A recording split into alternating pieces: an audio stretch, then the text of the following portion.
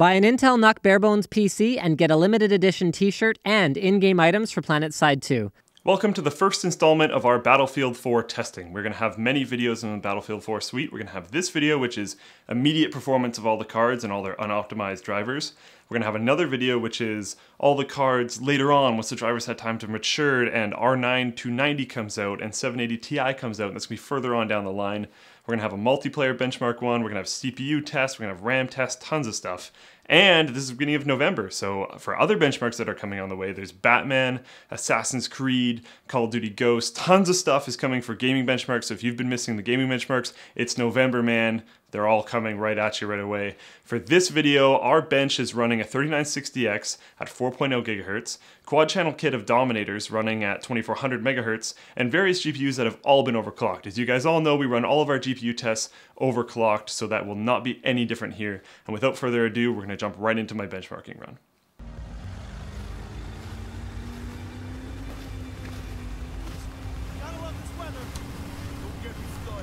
So I do this benchmark on the Singapore mission. I like to start benchmarks on chapter starts for Battlefield, especially because that's kind of how the save system works. So if we do a chapter start mission, that'll work well. One thing to note is I'm recording this with NVIDIA GeForce Experience Shadowplay, the beta that's out, and it's actually pretty awesome. So I'm recording at 1080p at 60 FPS using the H.264 codec, and it's working great. I had some problems with Fraps where it was throwing this crazy rainbow effect everywhere, and it made it basically unwatchable if you had any problems with epilepsy. So I decided I would try recording in Shadowplay, and it actually worked out, so I'm pretty happy about that.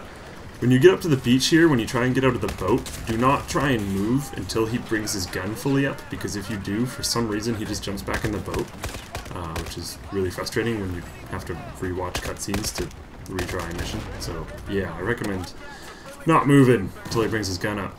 Try to kill guys in a consistent order. You want to try and kill the same people every time to keep consistency up, especially that turret gunner, because if you don't get him down, things will change quickly, because he will wreck you. Those guys nicely line up on the hill every single time and just allow you to mow them down. Make sure you mark those guys with Q. You gotta point at them extremely effectively so that the tank is ready to take them out with one giant blast. That makes the rest of the benchmark really easy. And then you just get to stand on top of this rock and pick people down. Once we get these 2 kills here, and I run out of ammo at that convenient time as they're all dead, we can move up the beachhead, and when we get up to the top here, we're just going to throw a few grenades at a clearing, kill a personnel carrier, and then shoot a few times in the air just as the benchmark ends, just because we don't want the action to stop in the last second or two. So the personnel carrier blows the hell up, and then we shoot a few times, and your benchmark should end right around here.